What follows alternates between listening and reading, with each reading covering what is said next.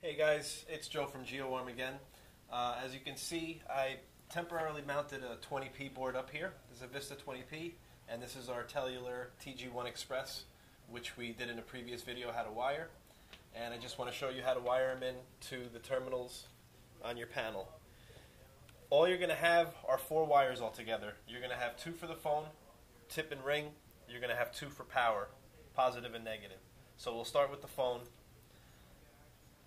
They're going to go into screw terminals 23 and 24 on your panel. Alright, so 23 is going to be tip, which is green. 24 is going to be ring, which is red.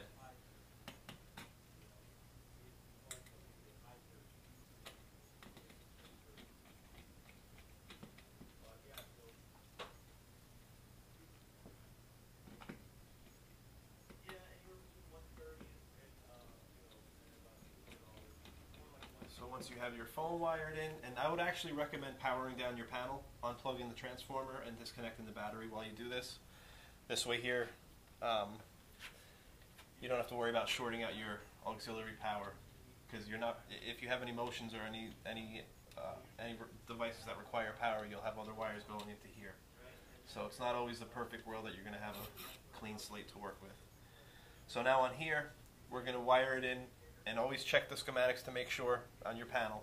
But on all 20Ps, it's going to be on screw terminals 4 and 5. 4 is negative, 5 is positive. So black is going to be your negative. Red is going to be your positive.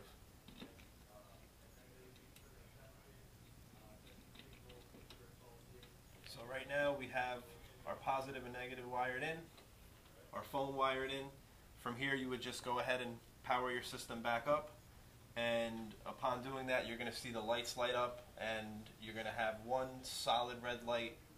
I believe the solid red light is going to be at the bottom until it's activated. Once it gets activated, you'll have a green light up top and a red light at the bottom, and that's a normal condition. So that's how you wire in a Telular TG-1 Express into a Honeywell Vista 20P panel. Thank you.